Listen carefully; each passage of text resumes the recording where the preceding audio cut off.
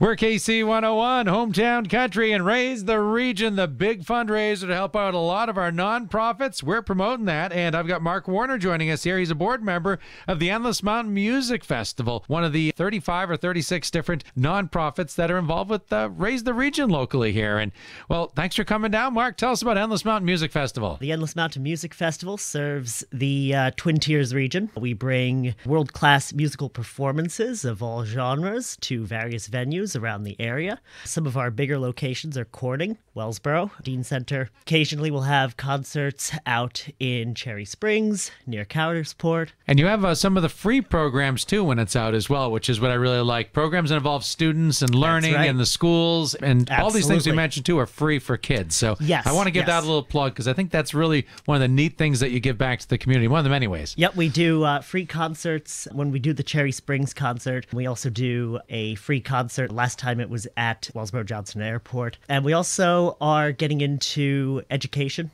running initiatives to further music education for the surrounding areas. But when you're flying in world-class musicians from all over the place, I'm sure that you've got expenses to make this type of thing happen. Plenty. Yes.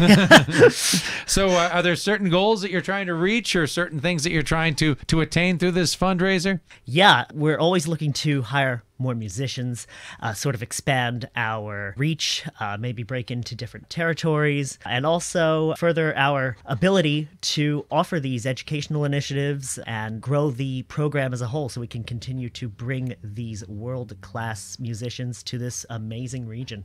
And you have two major events a year. You have a summertime and a smaller one in the winter time. Yes, the Jazz Fest. That was just last weekend, as a matter of fact. And how was that attended? I'm sure it's great for our economy, bringing everybody here to the community for that. It was great. It was really great. Brom always does a fantastic job. Brom Wygens, is that the way you pronounce his name? I believe so. I think I said that correctly. I have seen him perform a couple times, and I'm not into classical music, but I will tell you what, I was when I saw him perform, because he just brought a whole new style. He's good. He's good. He's very entertaining and very engaging, so it's always a fun time. People love to get into his concerts. He is very interactive with his audience, and people seem to really enjoy that. It's great for kids and people of all ages. And your website, if someone wants to bookmark this so they know about upcoming events and everything, what's that? It's endlessmountain.net. Okay, and right now we're talking about the fundraising with Raise the Region. So they can go on through our website, KC101FM.com. You'll find a link to each of our local nonprofit groups on there, or you can go to raisetheregion.org and find all the information on there as well. So it's the first year for everybody, and I'm sure you guys are all excited to see how this all plays out and everything with Raise the Region, which is a great fundraiser.